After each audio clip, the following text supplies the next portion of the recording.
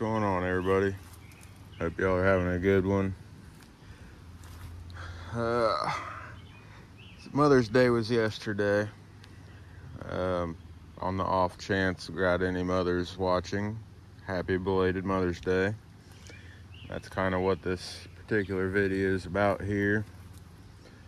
So a while back I had given my mom my Basecamp that I had, and she went with me a couple times over to the indoor crawler competition over in Greenville, and that truck just wasn't quite cutting it. Had a little bit of top heavy to it, and wasn't set up for really rock crawling. So went and got some new parts and threw together a new body, just whole new build here. And I rushed through last minute and got this thing done, at least most of the way, so I could present it to her for Mother's Day. This whole color scheme situation here kind of came about because of Beat the Creek a little while ago. I finally, at one of these events, got my raffle number called, and went up and grabbed the package. It was thoroughly bubble wrapped, so I couldn't see what it was until I got back to my chair, sat down, opened it up, and I got these pink wheels. I can't remember, it was either the RC Chop Shop or the RC Junkyard had donated these. They're brand new and they are very pink, so I knew that they was not going to go on anything that I've currently got. But I got home, showed my mom. She said that they'd look good on her truck, so it's like, well, this is all coming together. So we'll get this truck thrown together and get it out and get some testing done on it here. So that's what I did. So this is the first test run. I literally just painted the body yesterday. It's J Concepts Creep body, and I decided to go ahead and try out the dish soap method here. Didn't turn out exactly how I wanted, but she likes it, and it's kind of growing on me. Even though I'm not a pink kind of guy, it's growing on me. But I think where I went wrong was with the silver. It had way too much flake, glitter, metallic-y, whatever you want to call it. So the overspray kind of bled into the red and the pink, and I don't know, it just kind of made everything look a little weird. But not too shabby for my first go at it, I don't think. Definitely got carried away in some spots, and it kind of all blobbed up together, but she likes it. That's all that matters. I'll get this body popped off of here. We'll run through what I got electronics and chassis wise, and then we're going to take it for a run around the pit here and see how it does, see what needs to be tweaked, tuned. Not expecting a whole lot out of these tires just right off the bat. These are some old high racks, so I don't know how well they're going to actually grab, but I'm out here to see how the truck itself does, and we'll get a better set of tires here down the road. But let's pop the body off and see what we got going on underneath. All right, so we've got a I think it was Enjora brand. If not, it was one of the other Amazon brand LCG carbon fiber flat rail chassis. I guess we'll start up here at the front. Obviously, I'm running the Basecamp AR-45 portals. Got some Amazon little pipe bumpers as well. Got a Flash Hobby 45 kg direct power servo. Desert Lizard shocks. Also got a Punks Custom 3D servo on axle mount, as well as the Punks 3D battery mount. I've got a 10-2 axial 3-gear transmission, a Hobby Wing Axe 2300 that came out of the Gen 8 that my mom also has, a homemade aluminum receiver box that's currently gooped up and wrapped up for waterproof purposes. When it was still the Basecamp, I had taken it down to Beat the Creek and then over to Axial Fest and whatnot. Needed that to be waterproof, and I have not opened that thing back up since. So it's still got a big ugly receiver box, but it doesn't weigh anything, not a big deal. Got high clearance links. That's kind of what's still up in the air at the moment. Right now it's sitting at I think a 12.8 wheelbase. I just got another set of high clearance links for a 12.3 wheelbase. So if this thing gets high centered a lot, we may end up shortening the wheelbase back down to 12.3. Since this is it's just a LCG, it does have a little bit of a angled skid, but it's not skid forward. So we'll see how the breakover angle goes. May still have to shorten the wheelbase a little bit, I'm not sure. Got some metal drive shafts. I think that's it. May have a little bit of overdrive in the portals. I honestly cannot remember.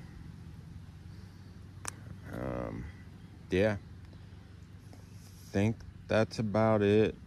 Right now, just running a little 2200 3S pack. I've got this set up to where next time we do go back over to run the indoor comp, she'll be able to run class 2 or 2.5, depending on what battery we throw in it. So yeah, simple build, but it should be effective. Just got to get it out and see how it does. Probably have to do a little bit of suspension tuning.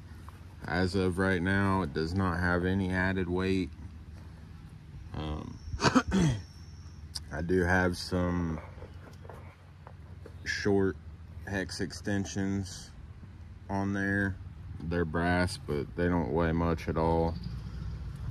So we may end up having to get some portal covers at some point, just to get a little bit of extra weight on the front end there. And we'll see how the wheelbase situation plays out. But overall, it's definitely an upgrade over the stock Basecamp. It should perform much better. And this thing is super lightweight right now. It's lighter than any rig that I've got currently. So I think, especially once we get some better tires for it, this thing should be quite the little line killer. I do have some dual stage foams in here, so that's an upgrade over what it had previously as well. But like I said, this little test run is just to see how the truck itself handles, more so than the grip. I don't have much hope at all for these tires, but I guess that's enough rambling. Get the body thread back on, get this thing powered back up, and we'll see how it goes.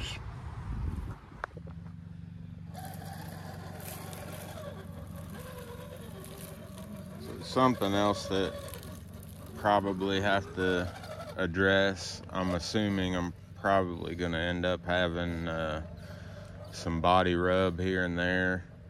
If not from the tires, it'll be from obstacles, because the body is still pretty well uncut. So we may end up having to do a little bit of extra trimming there. But if you've been around, seen my videos before, you know I like to leave as much of the body as possible, probably more so than most people. So I usually get out and run it a few times and only cut what I absolutely have to.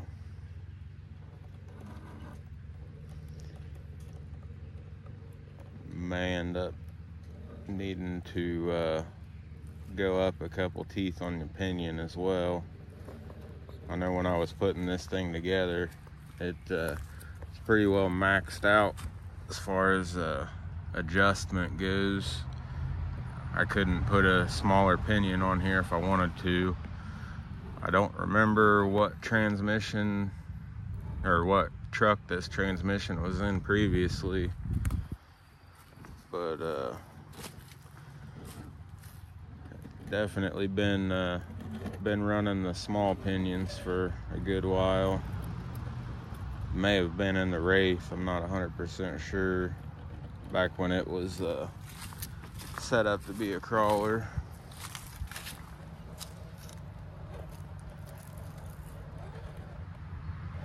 I'm gonna tell you what, this is the first time I've run one of these Flash Hobby servos. I don't know if it comes through on the video or if my ears are just sensitive to that pitch, but I can hear like the highest pitch of a squeal coming from that thing. It's like a damn dog whistle. I'm sure quite a few people don't have that kind of sensitivity going on, but sounds like when there's a TV on in the other room with no volume on, you hear that real high-pitched squeal. It's damn near ear piercing. Seems to be doing pretty good though. It's got a good bit of speed to it. Torque seems to be doing pretty good so far.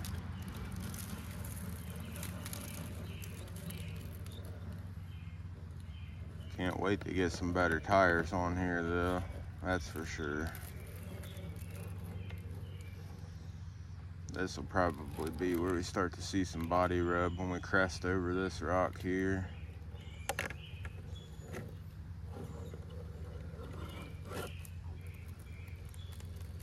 It's not too bad.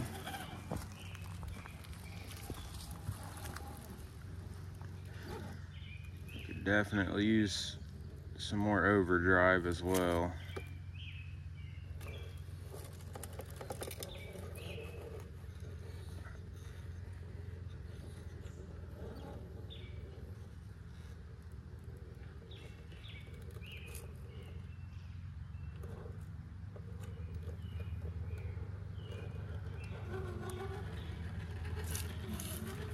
Not too shabby. It doesn't have the most articulation in the world, which is good and bad, but it seems to be pretty stable and predictable.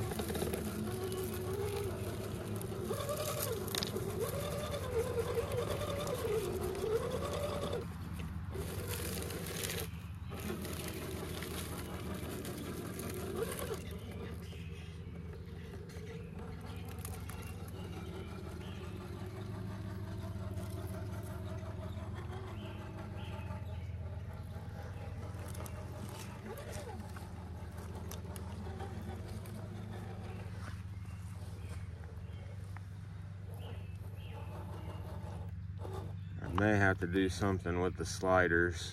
You see, that's what I'm getting hung up on there. They hang down a good bit. May have to make a set. Trim the body out a little bit and then make a set of sliders that come up a little bit higher. So far, so good. Let's get into something a little harder. Probably won't spend much time on this section here. The critters dug their holes back out again, and I haven't plugged up the holes. So the further up the hill we get here, the more of the danger zone we end up in. Plus, I don't know if these tires are gonna have enough grip to do anything here or not. We'll see.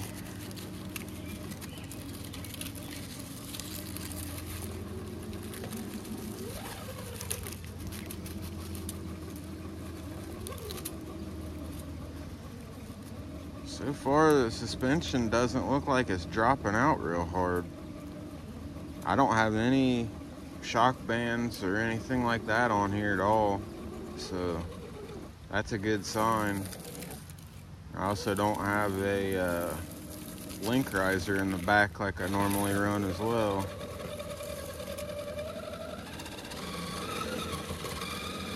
And hung up on the front diff there. This might be one where we have to use the line out to the right. See how hard we get hung up on the rear. Oh yeah, bellied out pretty bad. And then I don't know if you can see down in there, that big rock grabs on the links, and then eventually on the axle if you make it that far, like that right there. If we can maneuver our way around that without sliding off.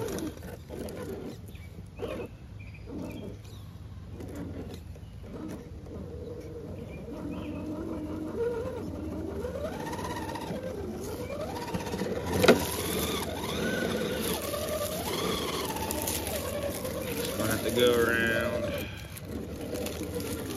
which isn't surprising. Like I said, I don't have a whole lot of hope with these tires on here. They are old.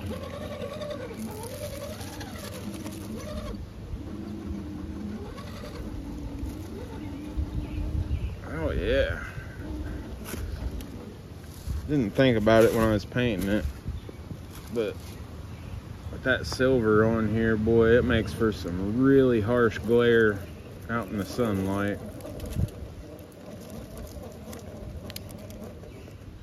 Okay, so here's a good spot.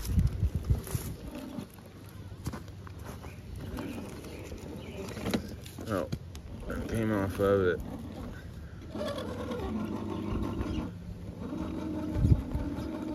So the suspension is dropped out, but it's not dropped out all the way. I'm really surprised with how this thing's handling so far. Went right up the midsection of hardline, no problem. I think if I hate standing this far back with a fresh body. I'd like to be there to catch it in case it falls, but I also don't want to stand right there face to face with the critter hole. I don't know if this thing stands a chance at the top of hardline here, but we'll give it a quick shot. Try to stand over here where there's not so much glare coming off the top of that thing.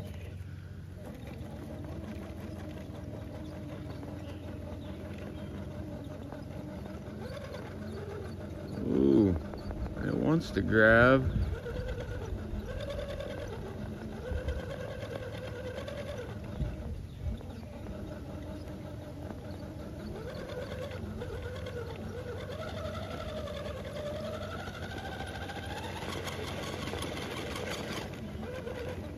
Man, this thing is bouncy as hell. Not used to a rig this light.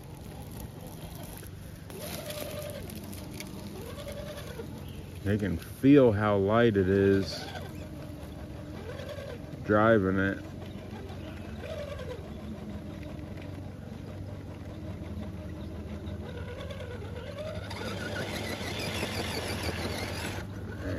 A little bit of wheel speed, try to get it up there. Don't mess around all day here. All right, now we're lifting. Oh yeah, that's lifting real bad there. So I think overdrive and a little bit of weight on the front end is definitely gonna help.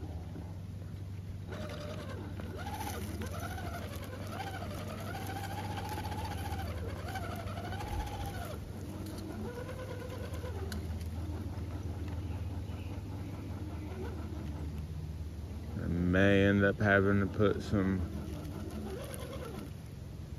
shock bands on the front of it as well, which doesn't really bother me a whole lot. Anything that I usually send out to really try to crawl with, it's always good to have that front end sucked down. Yeah, this thing's just so light.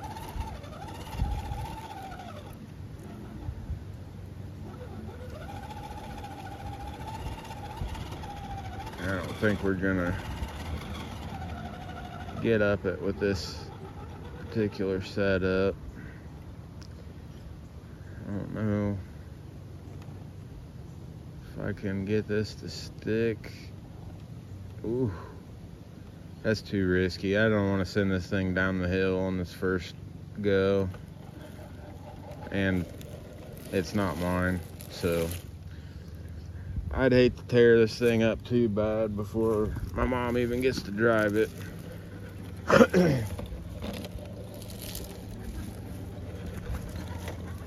So far, so good. Like I said, it's the first outing with this thing, so I'm just kind of seeing what changes need to be made. I'll go over here and hit this obstacle.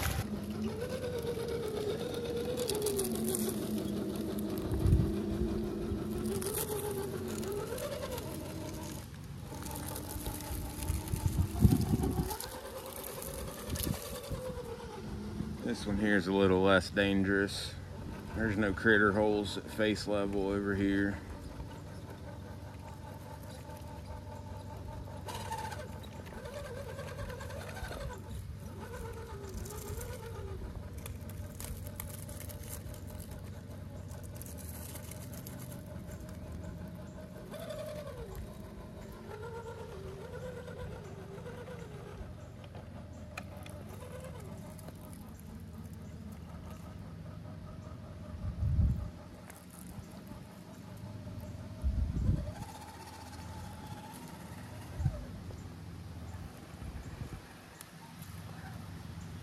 Gotta say, I'm really enjoying every time I throw something new together and it comes out and actually handles pretty decent right off the bat.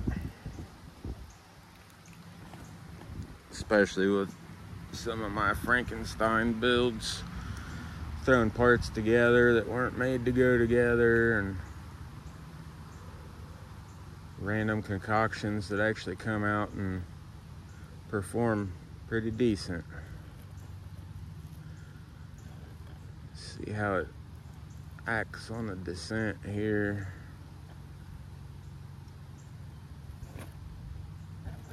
Oh yeah,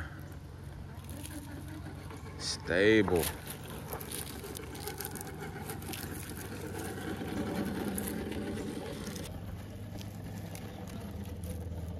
This kind of makes me want to go grab one of my sets of wheels and tires,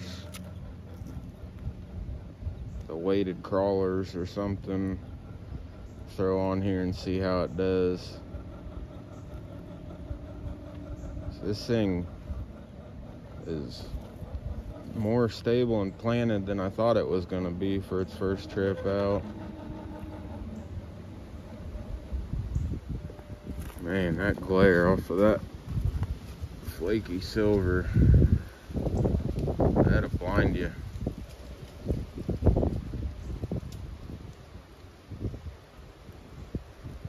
Grabbing pretty good on that off-camber transition there.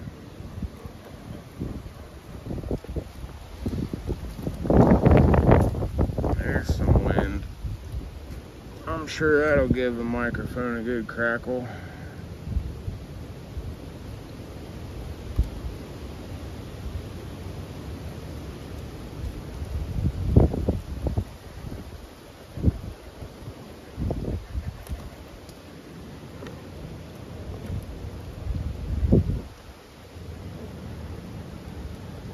Oh, that thing's more stable on the descent down the slide than some of my trucks.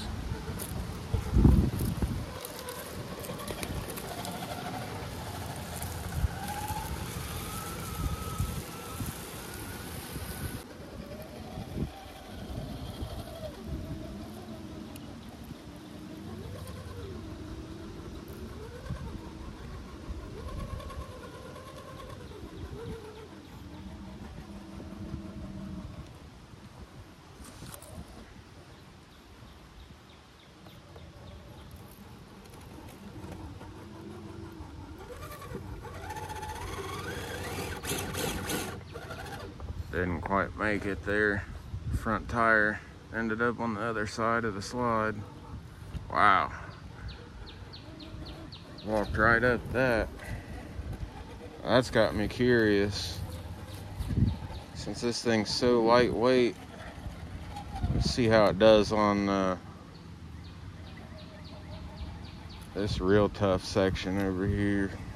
So if you've seen this particular climb in any of my videos before, you'll know that this one here is no joke. I've got a lot of rigs that cannot make this, but I don't have any lightweight rigs. So see if that makes any difference. Ooh, this thing is narrow.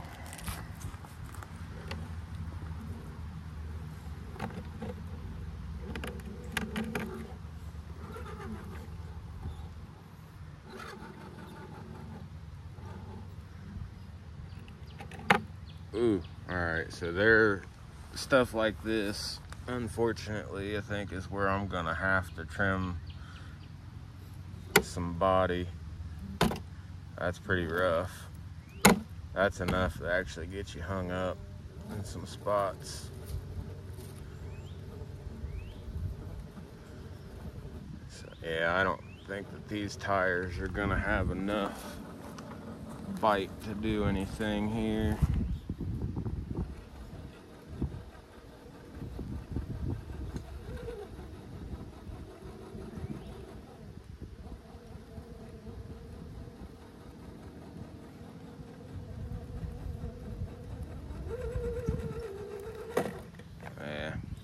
We're not gonna play around and screw this thing up here.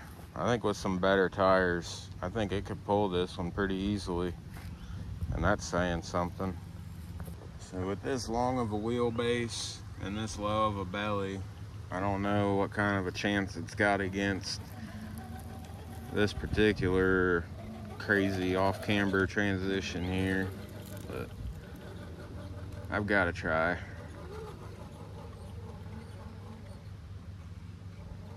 There's not much to this spot here, but boy, you gotta have your stuff together to get this one. We're hung up on the slider on the passenger side. Oh.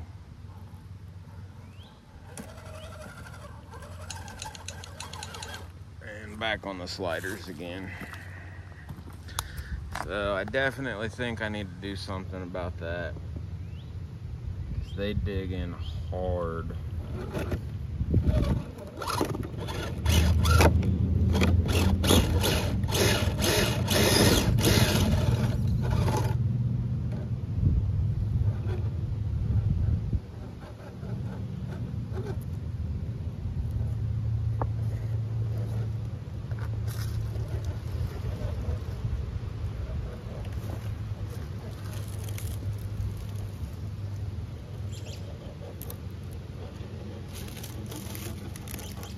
Thing's definitely got the stability working for it, that's for sure.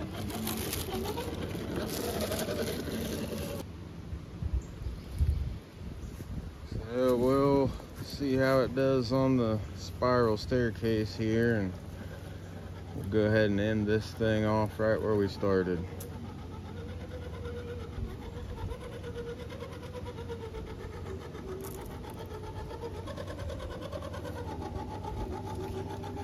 Yeah, some overdrive is definitely gonna help this thing out quite a bit.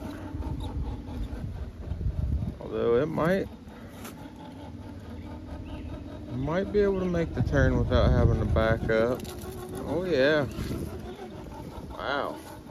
That was a real smooth climb there.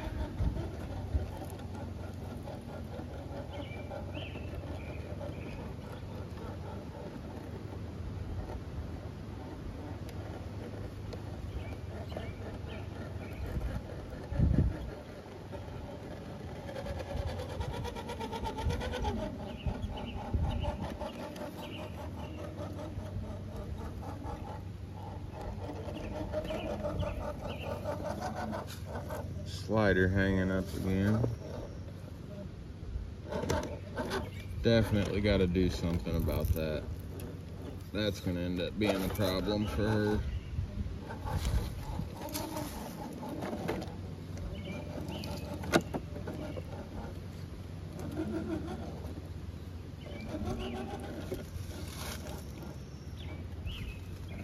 Well,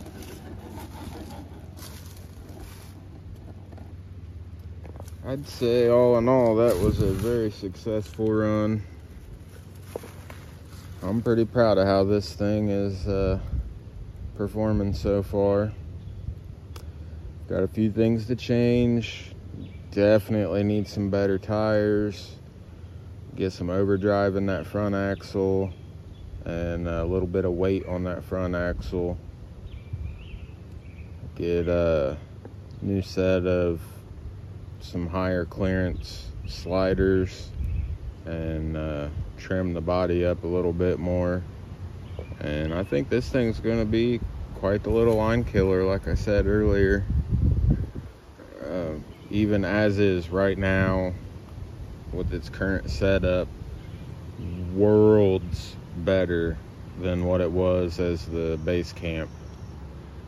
So I think we gotta come up with a name for this thing. I think it's well on its way to earning that.